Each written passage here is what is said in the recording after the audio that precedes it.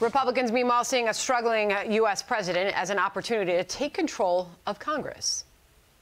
His policies have been a disaster. The American people have realized that. He's had 52 weeks of bad weeks. I mean, people are 7% poorer now because of Biden inflation. We're going to take the House and we're going to take the Senate.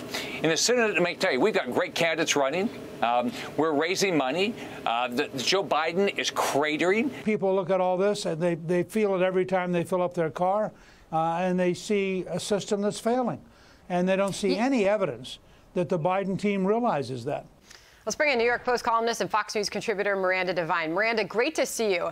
It struck me this morning, looking through the headlines, on some of the outlets, websites, networks that usually are pretty sympathetic to this president's struggles. Headlines like this on CNN Politics: Biden will mark inauguration anniversary still beset by crises. NPR, as Biden prepares to mark 1 year in office, there may not be a celebratory mood. And CBS News had this headline: Biden at year one, not enough focus on inflation leaves many frustrated. Is this a sign that this administration is losing more and more voters?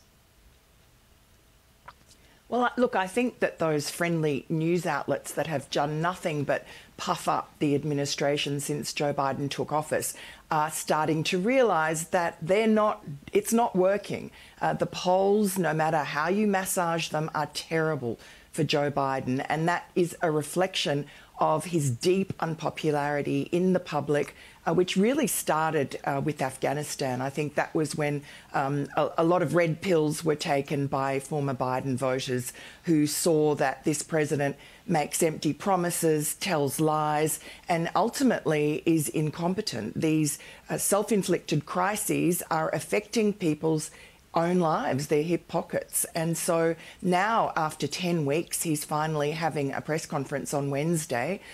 It's telling in itself that that is breaking news, that White House Press Secretary Jen Psaki announced this press conference with great fanfare from the podium, because Joe Biden has been hiding. He has not been accountable. Whenever we see him in public talking to the American people, he's railing and shouting and yelling and haranguing half the country for disappointing him, for not going along with the Democrats' radical prescriptions on voting rights or whatever else they have in mind.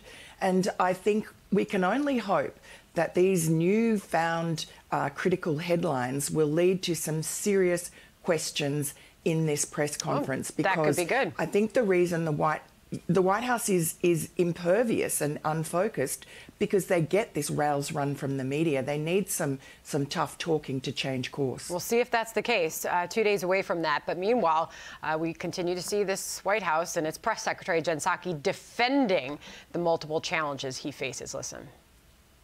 If you look back at last year and what we were able to accomplish, that include getting the American Rescue Plan passed. He also pressed, despite skeptics, to get a bipartisan infrastructure bill passed. And because of his efforts, 200 million Americans are now vaccinated. The work of an administration continues after 1 year, and he will continue to press forward on all of those priorities. Yet I'll point to this latest Gallup poll just out that it shows the U.S. is shifting from a Democratic preference to Republican in 2021. As far as party identification and leaning, it is now majority Republican, 47%. That's a 14-point swing, Miranda. So is Jen Psaki and her defense of this president, his handling of things like the economy and foreign affairs, is she fooling anyone? No, I mean, it seems like it's just a comfort blanket to try and reassure maybe the president and those around him in the White House that the poll numbers that they're seeing cratering are not really serious. It doesn't fool anybody. It doesn't help. It's certainly not going to convince the American people that they need to vote for Democrats. I mean, they've seen the country fall apart very quickly, and Joe Biden's rhetoric does not reflect any seriousness of purpose or policy changes. What they need now is a real reset, not just to try and burnish the president's, reputation by getting him to go off and give food to the homeless on a Sunday.